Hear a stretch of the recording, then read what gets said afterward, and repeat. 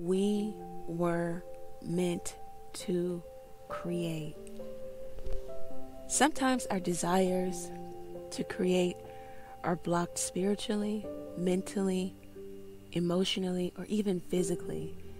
And this prevents us from reaching our highest aspirations. If you are an entrepreneur or you would like to become one and you're in need of some sage advice and direction, then you're in the right place. As a successful entrepreneur, spiritual guide, and intuitive business coach, I can offer you the clarity and support you need to find success and reach your goals. With decades of experience as a trusted tarot card reader, a franchise owner, my practical and spiritual approach to entrepreneurship will help you reach your full potential as an established business owner. Whether you're struggling with making tough decisions or simply trying to find your path in life, I can help you learn the tools you need to create your business dreams. Take some time today and schedule your free consultation with me so that we can begin to make your business dreams a reality. Hello, Aquarius. Thank you for being here. Thank you for liking, sharing, commenting, subscribing to the channel. It means a lot. Please continue to do so. Thank you again for being here. Shout out to my viewers in New York, LA, Chicago, Dallas, London, Atlanta, Philadelphia, and Houston. All right, those are places where I got a lot of viewership, so thank you. Thank you to my new subscribers, okay? Let's get into it. Thank you, God, for blessing the Aquarius with a clear, concise message from you. All right, Aquarius. So we got a spread here just for the sake of time, you know, but let's get into it. Aquarius, it looks like, okay, so let's talk about some dynamics here. Aquarius, you are masculine by default, okay? So the masculine energy here, which could be you, you're kind of upside down in regards to maybe a lover. You're not sure if you should stay or go. You're not sure if you should reconcile with this person or just move on. Whatever it is you choose to do, you know that you've learned the lesson though. And if you do choose to go back into the relationship, it will never be the same. You will not show up in the same manner. You're not going to, it's like you learn something about this. You learn something about yourself. You learn something about sabotage, self-sabotage, old patterns that are just worn out, maybe giving too much and not expecting as much in return, or just accepting not getting what you need in return. So even if you allow this person to come back, I think they're in for a brand new Aquarius, and you know, that could blow their mind. They could be interested, they could not be, but you're at a place of you're upside down about this person, if you should or if you should not. The feminine energy doesn't mean that it's a woman, but it's the feminine energy here, because we have masculine and feminine energy, right? It looks like the feminine energy is at a place where hang on, guys. Yes. They don't have the milk that we get. So which one should I get? We'll get the one closest to that. Like the silk, or I don't know. Okay. Yeah. I don't know if you want me to get silk. Yeah, I mean, okay, all right, bye. Bye. Oh, I'm super busy to where I can't even do my own grocery shopping, and then people just be calling. What? Anyway, moving right along, back to the Aquarius. All right, so the feminine energy here is an extreme fantasy about Aquarius, you know. I'm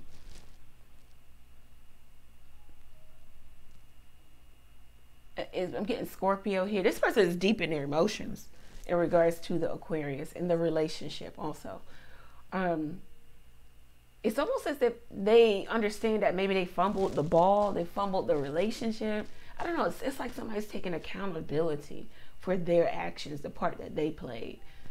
We won't isolate one person and say that everything was on them, but it looks like somebody is trying to maybe take accountability for things not working out, but they're also in a high level of fantasy, wishful thinking in regards to the relationship with Aquarius. Like, well, maybe we can come back together, or maybe it can work, or maybe I should reach out, or maybe I should talk to, or maybe I should go towards, or maybe I'll ride by their house. It's just a lot of emotions, not enough action.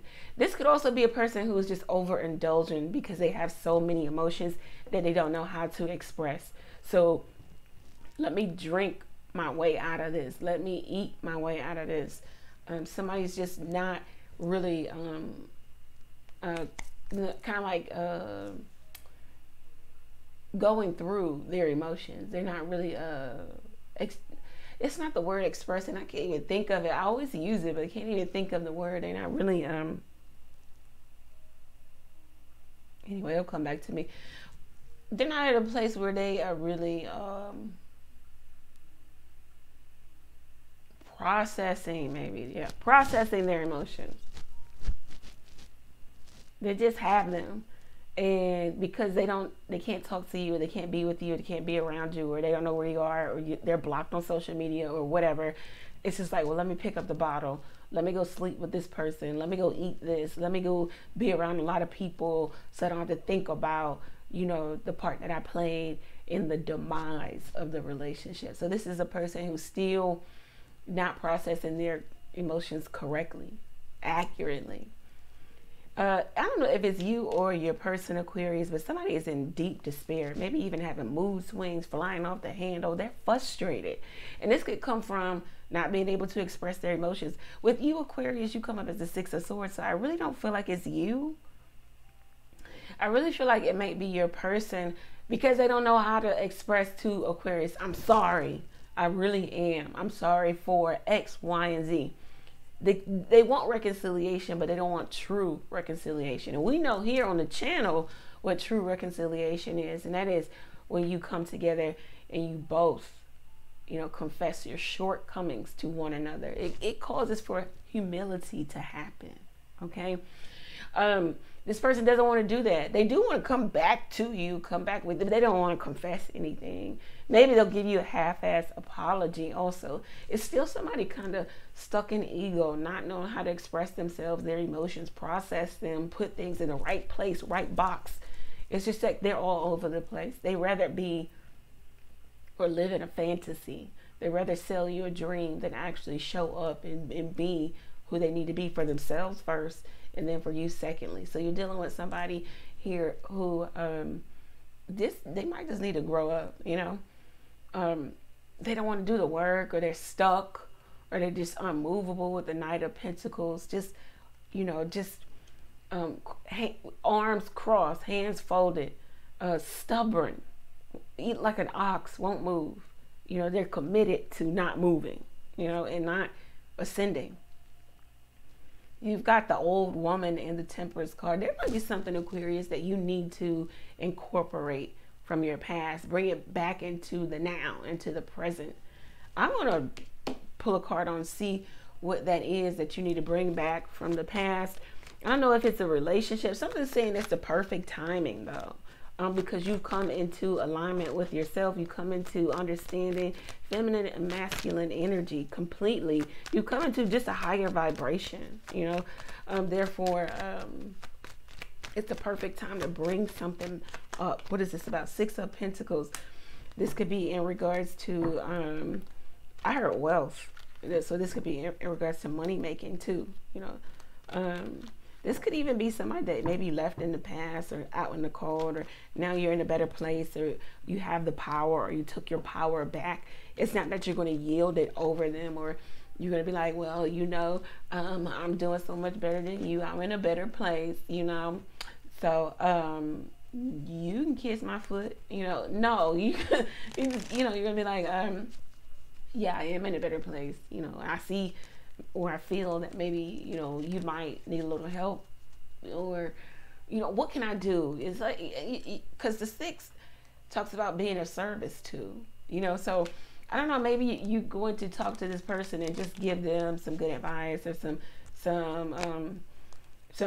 words, some gems, so that they can move forward. And this could also be this also could be you incorporating something from your past that will make you money. The door of opportunity, wealth. There could be a loan here. It may be the prime opportunity to apply for the loan. You'll get the loan. What is going on here for Aquarius? What's happening for Aqua? Yeah, the 4 of Swords. Whatever you pray for is coming to you. It's the opportunity to make peace, be at peace, come back together. Yeah, explore. Page of Wands. Something about Aquarius, you went away, you did the work, you can come back to, or you can bring something back into. I don't know. It could be a relationship. It could be work related. It could be anything. But only you would know what you need to incorporate from the past into the now. We've got faithfulness and the 10 of Swords. Let me tell you about this right here. Faithfulness and the 10 of Swords. Man, all right. Spirit wants to tell you, look, you have been faithful through all of the adversity, all of the ups and downs, all of the volatility of life, of your life. You've hung in there. You have gone through. You stayed faithful and true to the person that you really are. Your good nature was deep down inside of you. You had and you have good intentions for yourself and those around you. Therefore, you're going to be rewarded. Success is imminent. You will reach it. It is your reward for staying faithful. Faithfulness. You stay loyal to, dedicated to. You even gave when you didn't have it to give. Whatever it was, you gave. Whether it was love, whether it was money, whatever. You gave when you really didn't have it to give. Aquarius, the 10 of Swords, you came through. You passed the test, the trial of life. And we know that the swords are about trials and tests, right? You came through this generational curse, if there was any. You came through this curse that maybe somebody tried to put on you. You came through the volatility, the up, the down, the roller coaster of a relationship of life. Therefore, you will, Aquarius, you're going to reap the rewards here. One card for faithfulness and the 10 of Swords. Come on, y'all. Aquarius, I'm so proud of you. Your energy is clear. It's, wow, the High Priestess flew out. You know something, and you know it. You're at a place of, this is a place of gestation. The universe has you pregnant with something that you're going to birth, that they're birthing in you. This is a new, you're being made anew, or made renewed, or this is a rebirth. So you went through some deep transformative scorpionic change. I mean, you went deep. Think about deep waters, the ocean, deep murky waters. You can't see to the bottom, right? If you're looking at the water, you got to get in there if you want to see what's in the bottom, what's in the middle. And Aquarius, you did the work. You got in there. You dug your way out of that. All of those murky waters, you dealt with the hurt, the pain, the shame, the regret, the remorse, the resentment, the trauma of life, of your life, of the hand that you were dealt. Now you're about to get your reward, Aquarius. Wow, can't make it up. What does the 10 of Cups say? Look it up for yourself. It says that hard work will be rewarded. You did the hard work, Aquarius. 10 of Cups here. The stage is set for happiness for you. So the universe has set the stage for happiness. All you have to do is perform. Very nice, Aquarius. It's a beautiful reading. I said I was going to clarify the despair in the Knight of Pentacles. Who is this? I just don't feel like it's you, Aquarius. You ain't flying off the handle. You ain't spazzing out on people. You're not frustrated. Yeah, 5 of Wands. This is somebody who's feeling an energy where they chose lawlessness, okay? And we see that in the 7 of Cups. We see that with them fantasizing about you and not really processing their emotions. This is somebody who chose lawlessness. They didn't choose morality. They chose immorality. They chose everything that was easy. They chose other people. They chose love affairs. They chose childishness. Again, back to somebody needing to grow up. They chose to fight against growth. And now they're in despair. Wow. Oh, this is my card for getting negative karma, having to go through it. You got to look at past experience. Like, why am I here? Oh, because I had did that one thing. Oh, that 100th thing from the past. So we got somebody here, your person going through negative karma. They really have to look at their life. They really have to look at how they've been moving, you know? All right. This is what I have for you, Aquarius. If it resonates, let me know how it resonates for you down in the comment section. And if you are viewing from one of those cities, towns, states, go ahead and comment down below, in the comment section.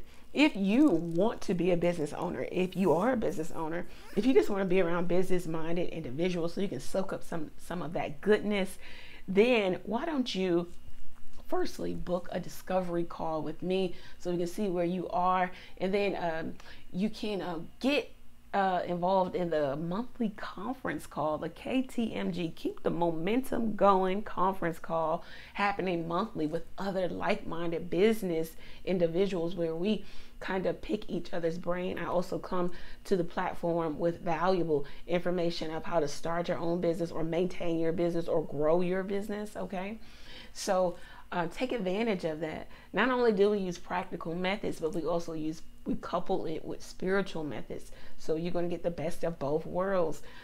Take advantage. This is the time. Okay, Aquarius. All links are below.